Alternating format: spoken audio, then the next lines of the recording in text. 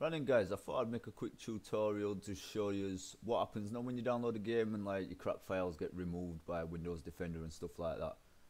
People that are coming through like, oh, but the all-in-one runtime's not there and this and that. It's because your Defender's moving it. It's called a false positive. It doesn't mean that they're picked up as like viruses or anything like that. Your Defender just picks any files that have been tampered with and they remove them. So I'm going to show you how to get them back. So first thing, just go into your search bar, type in Defender, and then go to virus and threat protection, and then here it is, look, threat history. You just want to click on that. These are all your quarantine threats. Where it says severe, don't listen to that bullshit. Just click restore, click yes, and then that'll put that back in your folder. Anything down here like allowed threats, if it says don't allow or allow, just click allow and it'll put it back in your folder.